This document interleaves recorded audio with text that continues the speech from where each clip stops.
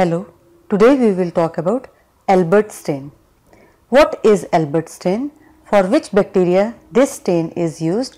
Why is it done? How is it done? About this, some basic information I shall give you. What is Albert stain? This is a special stain which is used to stain the metachromatic granules of C. diphtheria or corynebacterium diphtheriae. What is C. diphtheria? C. diphtheria or corynebacterium diphtheriae is a bacteria which infects the nasopharynx, tongue, throat, etc.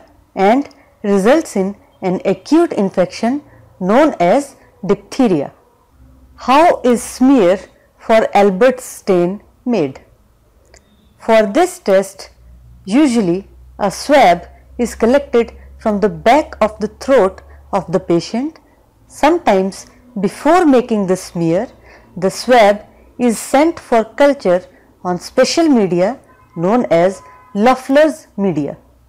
On this medium, selective growth of C. diphtheria is there, and then from this growth smears are made and Albert stain is done. Is there any pain that is felt while taking the swab from the back of the throat? While taking swab from the back of the throat, usually pain is not felt in normal patients.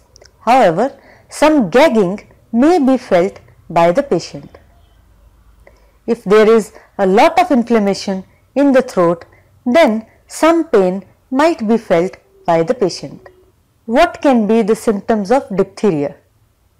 If the patient has high fever with chills, swollen neck, loud barking cough, slurred vision, etc., then there is a risk that the patient has diphtheria.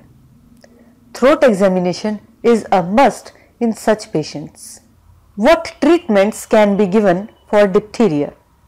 Usually this disease is treated by given antitoxins and antibiotics.